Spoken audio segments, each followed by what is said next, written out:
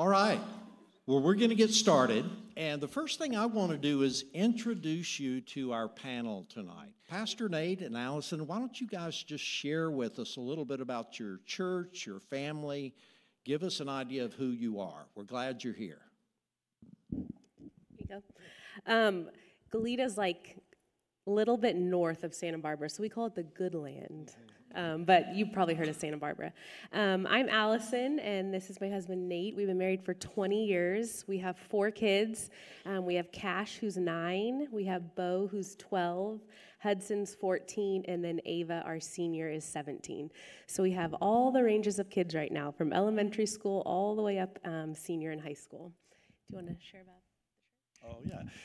I was a pastor, or am a pastor, or was a pastor at Calvary Chapel, Santa Barbara for about 20 years. That's where I met Neil. We were actually roommates for a little bit of a season. We lived had a bunk bed together, and he was on the trundle below the bunk bed anyway, so that's how we met. And then about 7 years ago, in 2017, felt the call to leave Santa Barbara Calvary Chapel and plant a church in Goleta. That's where UCSB is, University of California, Santa Barbara is. That's where our target is. So anyway, we decided to launch and plant a church. So in 2018, in January, planted Anthem Chapel. We're a Calvary Chapel church, but just kind of want to have more of a unique name. Our kind of vision is Jesus is our anthem, right? He's the song of our heart. He's who we pledge allegiance to. And so it's been a great privilege to be the pastor of that church plant, and excited to be here this weekend with you guys. All right. Good. Welcome, you guys. And Nate, you've been here at least once before, right? Yes, sir. I came and taught a couple years ago at a men's event on like a grill and chill or something like that, and then a Sunday morning as well. So okay. Honored to be back in the good land of Florida. We're glad to have you back. The other 2 panelist couples you're going to know. The first is our founding pastor, John Spencer, and his wife, Lynn. And Pastor John, if you guys would share a little bit about your story. Well, we got married in 1977. We're old. We have 3 grown children, 14 grandchildren. They all live here and are all very involved in ministry. Lynn and I will be married, 47 years in November, if we make it that far. I grew up here. This is basically my hometown. I grew up Pensacola, Gulf Breeze. Lynn, when I met her, was living, well, I'll let Lynn tell you where she's from, a little bit about her story. So I grew up here. Many of you know my story. I grew up in the surf culture. My brother's own Interlight Surf Shop, and got radically saved when I was 18, Bible College Seminary, moved back here and planted a church in 1983.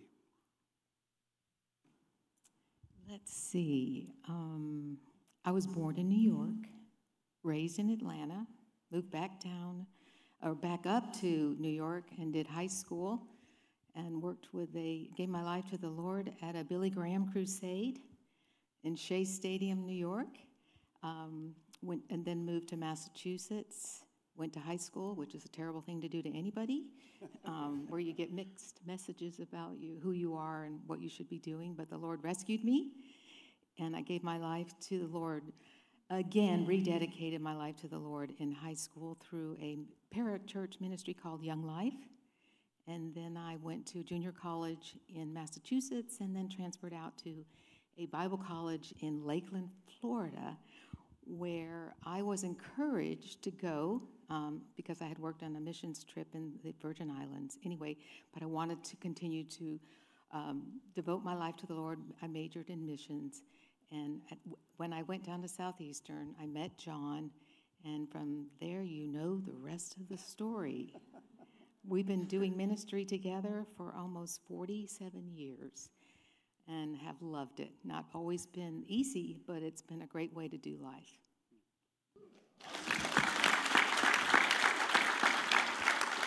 I didn't hear anything about kids or grandkids. You know it. We're wearing it. We have John and I have made this season of our life fun. We're Lolly and Pop, And again, as John has said, we have 14 grandkids, and I'm in love with every one of them. They're 15 down to 1, and I'm really enjoying it. It's a great season of life. I'm crazy about my adult kids and their spouses. You know what, John and I are really, really blessed, and we know it. And I don't take it for granted. I'm crazy about my kids. I love the life that we've gotten to live, and I'm looking forward to all that the Lord has for us. Does that answer anything, Joe? That's good. Is that good? That's great. Thank you. I didn't want you to miss the opportunity. This is not my natural color. Hey, two things I'd say about Pastor John. The first thing is, when Ann and I first showed up here, it was a fairly small church. There were probably a couple of hundred people here on Sunday morning, and it was known as the Surfers Church in this community. And Pastor John's the reason for that. The second thing I would say is, and I've kind of made this a point, when anybody asks me anything about Pastor John, they always do. Anytime that I go anywhere, they say, "Oh, you're with John Spencer." And yeah, I am. But I always tell them he taught me the Bible. That's what John did for me, and that's a great thing. So I'm very thankful for it. All right, and our lead pastor, Neil Spencer, who's already kind of introduced himself tonight, but Cece is with him. And Neil and Cece, tell us a little bit about yourselves. Well, I've got the face for radio, as you can hear. That was a powerful microphone introduction right there. Yeah, I'm one of the three, obviously, and born and raised here, but as you've heard, lived in Santa Barbara for a little while, lived in DeLand, Florida for a little while, lived in Destin, Florida for a little while. And, you know, you hear from me a lot. As I look around the room, I know many of your names, and if not the names, I know the faces, you know, that kind of thing. And so I'm very thankful for the gift of family. Very thankful for the gift of family. It's a weighty blessing in the sense where it brings such a fantastic element of drawing me closer to Jesus every day with 6 kids that start with the same letter. Lily, Lucy, Layla, Liam, Leo, Laney, that kind of dynamic.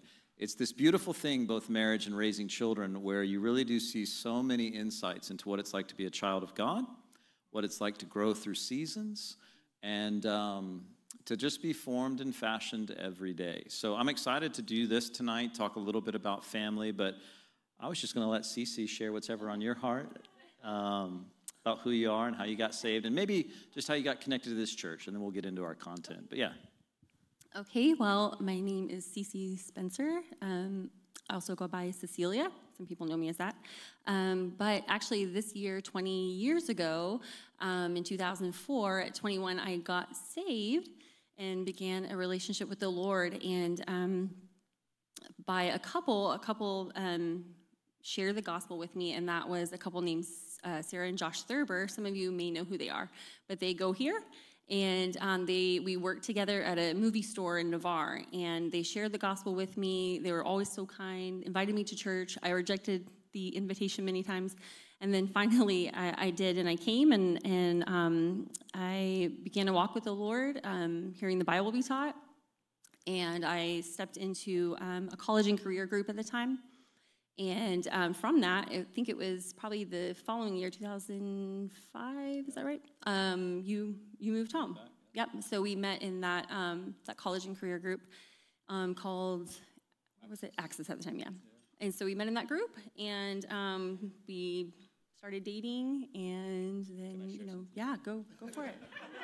Well, one thing I'll just share about our connection is we started dating in January of 6, but in March of 6, I moved away again.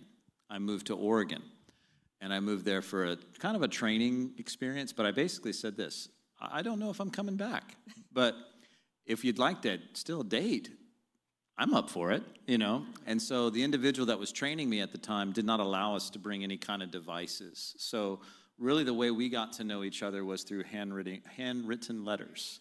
So just doing like snail mail, you know? And so I would write a letter, and that's what I would get back. You know, like snail mail. You know, it wasn't her, it was the delivery system. So I felt like that was such a beautiful thing because it strengthened this dynamic of relationship where it wasn't like, well, are we still together? Well, walk by faith. I think she's still there. I think she likes me.